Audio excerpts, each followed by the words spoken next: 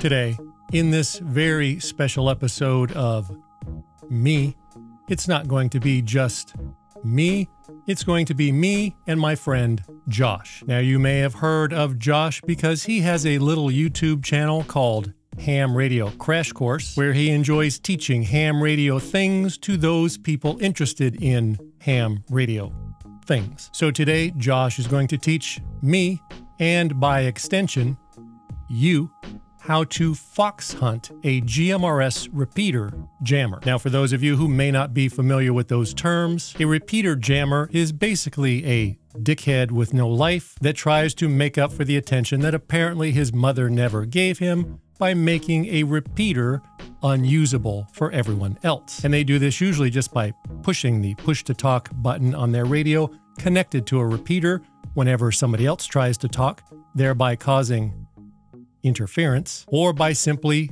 talking nonstop when other people are trying to talk and use the repeater, rendering the repeater useless, or at least very frustrating to use. And the term fox hunt means to track down, to locate the jammer and teach him a lesson, which Josh is going to teach me how to do. So Josh from Ham Radio Crash Course came over to the Not a Rubicon Network headquarters. We packed his equipment into my car, and this is what happened.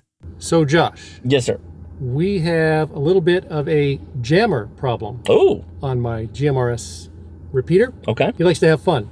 Sure. And, as one does. It's very irritating. Okay. So today, you are going to show me how to track him down.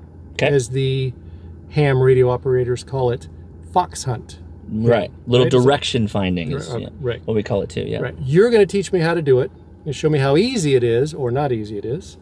And we're going to see how long it takes to find him. So now, to be honest, I know where he is. I see. So, but it's really a test for you. Josh does not know where he is. I don't know exactly where he is. He is a friend, so he's not really a jammer. He's playing the part of a jammer for our camera purposes. He's not going to be driving around the city while we're trying to find him, right? No. Okay, because that's much harder. Right. So he will be in a stationary location. Now, he's on a repeater, which makes it more difficult. Josh, explain to us why tracking on a repeater is more confusing. Right, so repeaters, to be a repeater, they both simultaneously receive and transmit at the same time. And to do that, they have to have an offset frequency. That offset frequency is the repeater input. So to properly direction find someone, we don't just use the repeater output, because we'd be direction finding the repeater, which is not helpful. So we need to be direction finding on the repeater input. And so what equipment do we need to do this? There's lots of different equipment you can use, but you can start out, making sure you can hear them on your HT. That's the first thing. And then using some kind of directional antenna is what we're going to start out with. We want to make it directional, meaning we're going to kind of use it to point around, and wherever the highest intensity spot is, that's likely the direction that jammer's at. So that's what we're going to be using, the gain, if you will, and the side rejection of the directional antenna to use it almost like a spotlight. So how do we get started? We pop the trunk and build an antenna. This is a dual band VHF UHF antenna. For ham radio, we could use this with a 2-meter 70-centimeter band, but for GMRS, we only need the 70-centimeter portion, which is nice because this antenna provides more gain on 70 centimeters because we have more elements at our disposal, and I'll show you what that looks like. So we're assembling the boom.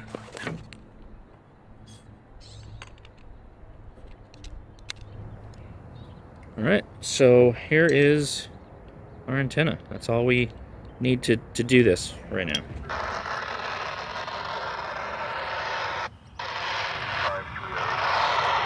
See how it fades out?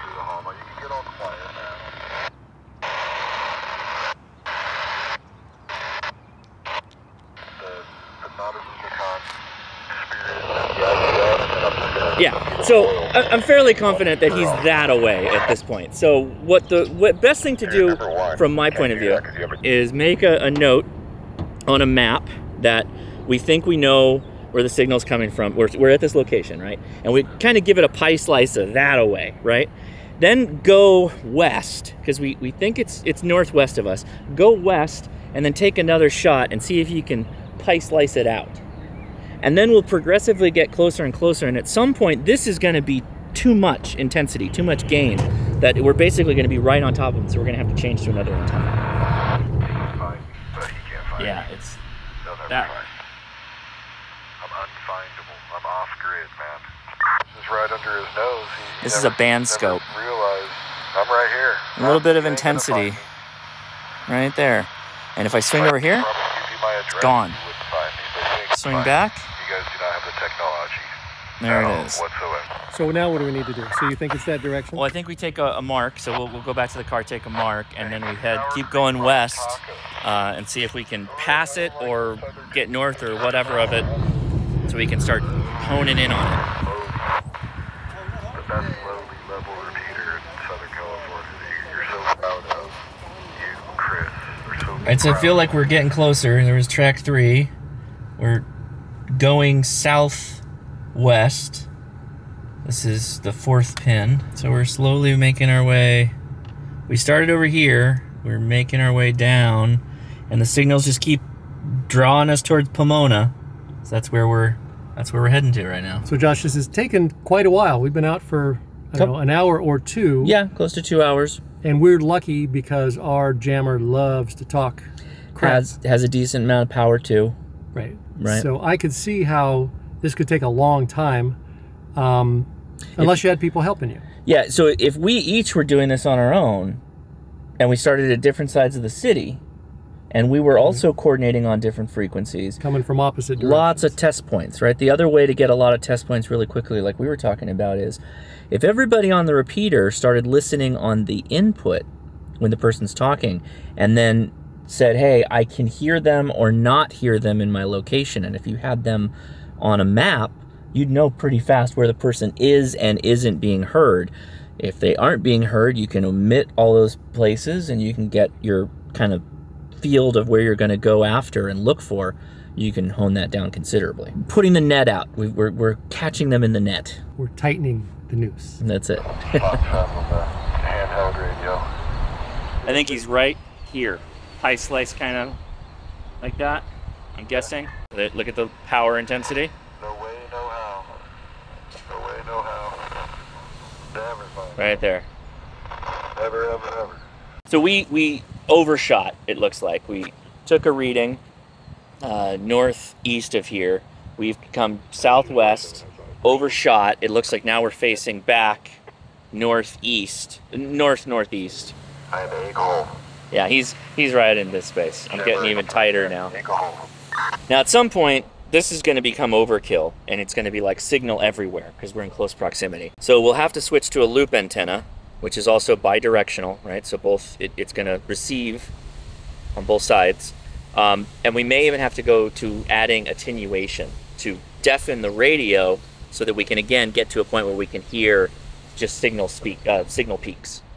Yeah, let's go right.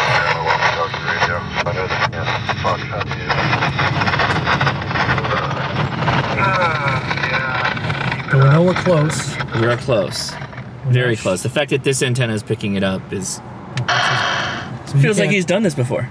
Yeah, he's a professional He's jammer. a professional lid. So once you come in the car, you lose the signal, right? Not completely, but the car is full of metal, right? So it's like we're just adding difficulty. Right now, it's almost like we're looking for just proximity intensity right now. Directionality is a little bit out the window when we're in the car. We're just waiting. We're just looking for the signal intensity to go up. We know he's behind us. Well, now in front of us, probably. Yeah, we've looped around us a bit. Oh, yeah. It's to the right. So you want to go a little further south? I think we go... Because we came across this way. Back the way we came. No, I think we go back into the right. Okay, signal's way up right now. So which way do you want I think we go right. Okay, we lost him again. So we gotta head back. Turn right. I think we're dancing around where he's at. So we were just here, right? Yeah, this one. Yep, signal's back up. He's taunting me. He's taunting you. Yeah, he's on a fox hunt right now. They love her, right? Oh, He's yeah. gonna find you right now. That's what he's saying. He's looking at me right now. We're getting closer. Hey, you see that friend? Oh, my God. You hear that? Keep it constant. We're here. We're somewhere. He thinks he's gonna find me. And Randy Lover, why didn't he call you? Why didn't he call you? Oh my gosh, we are right on top of Well, him. you weren't tough enough to run shotgun with Randy on this mission right here, coming to find. I know you guys. I know all of you. Yeah, guys. he's pegging my power meter, so I'm gonna have to get the attenuator set up here. Uh-oh. Are we losing him? We're starting to lose him. Yep. Absolutely coming through. Stand up for Randy. Like the freaking Randy set up the bat signal and get all of his freaking D-fights to come in. Oh! Okay. Could be up this way. You can't really speed your way through this. Like, it's kind of a slow process. I have a remote transmitter device where I can key up something on my computer and it keys up an actual transmitter 50 miles away. Yeah, it's starting to get like strong everywhere. So we are so close, his signal is everywhere, that even though this is a slightly directional loop antenna, he kind of sounds... What is that? I see an antenna. There's a big, tall, looks like collinear antenna. Hopefully you can see it. This is the widest lens that I have, so Hey, let's get closer. Fox hunting, amateur radio. You can see we're totally pegged, Alright, so there's the antenna that and it's solid red. Let's go by there and we can test something really interesting, okay? Do you know what town I live in? You ain't gonna find me. You don't got this.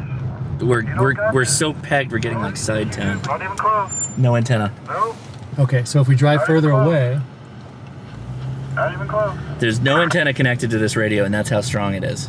So, see? Almost immediately starts falling off. That's your final indicator. so the signal was so strong back there, It's still super strong. but he's fading in and out. Fading in and out. And then when we get back pointed over this direction, come back around, we'll be right there. Come on, Fox. Oh yeah, that's it. That's it. We're You here. think you're close? See, because You think you're close? You think you're right in my neighborhood or something? You gonna tell me keep transmitting? What? What are you gonna do? What are you gonna do? What are you that's gonna it. do, Randy? It's pegging my meter. Randy? Alright, so we found it.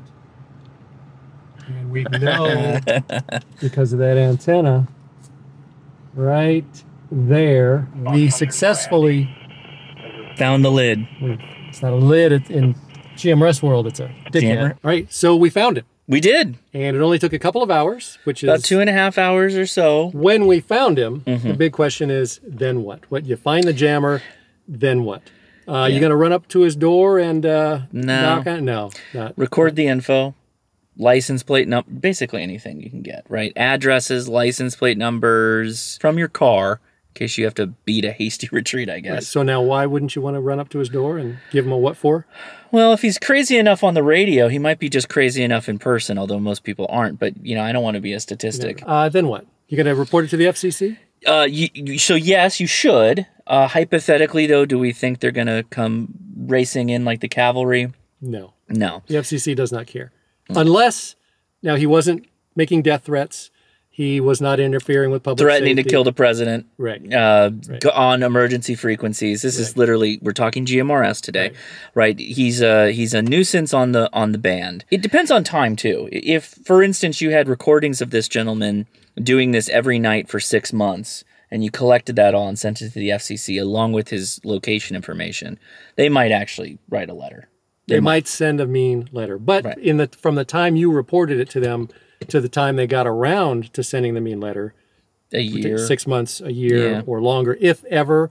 I think the majority of time the if ever never happens. So you would report it to the FCC.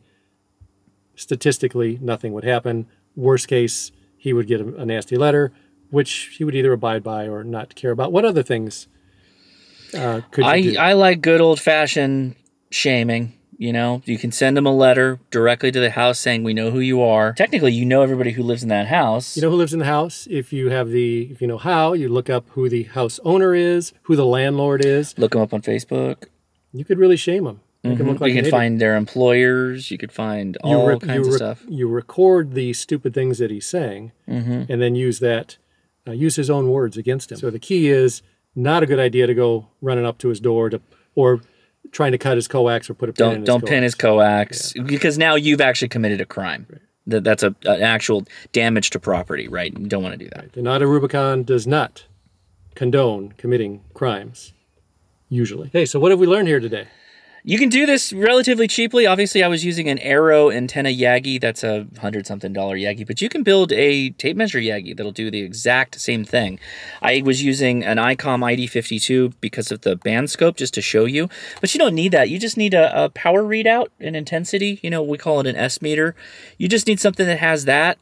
That's all you really need. So that could be a cheap handheld. Baofeng's not going to do it, guys, unfortunately. Easily, I feel. You probably don't want to do Baofeng. So say goodnight, Josh. All right. Good night, Josh.